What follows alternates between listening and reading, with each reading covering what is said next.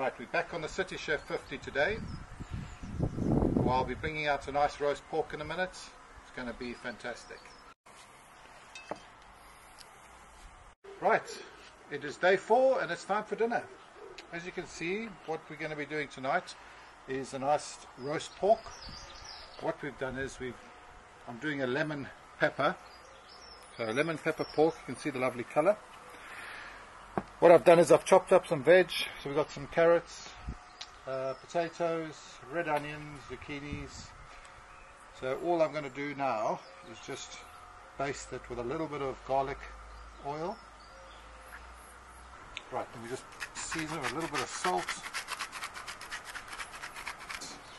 This is what we call the Cadac Chef 2 roast pan, and you'll notice it comes with its own stand because that takes it down a little bit lower, hot stand.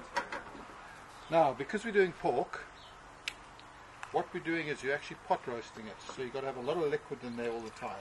So what I do is I put a litre of apple juice, because that's really good with the pork. Right, before we get fired up, I just wanted to show you something new. This is the new iBri, basically a digital thermometer. It's linked up with my phone, so you can see there it's 22 degrees. So that's now up to 28. As you can see, I'm holding it in my finger, 30, and it's the same on there. And the nice thing is, you can go down to the shops, you can just leave it, and wherever you are, you can check how your roast's doing. So I'm going to pop that in there. And that'll be pretty much in the middle. So what we do is we just leave that like that. Let's get it fired up. Now that's going to take probably, it's the same time as an oven, so we're looking at about an hour 20, hour and a half for the full roast dinner. But what we'll do is every 15 minutes we need to check that we've got enough liquid in there. So from now on we'll just keep chopping up with a bit of water. Right, that's been about 20 minutes. It's going to need a little bit of liquid in there now. We've got it up to a nice 180 temperature. What I'll do is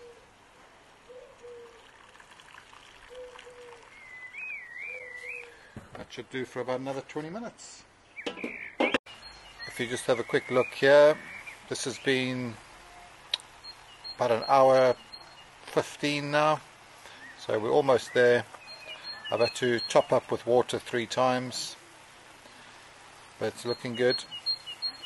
Temperature at the moment is 60. Right, we've now come up to temperature. You can see if you look down here, they're both matched up. So we got 71, which gives you a nice medium to well, which is a perfect temperature for pork. So let's get it out, and once I've sliced it up, we'll have another look.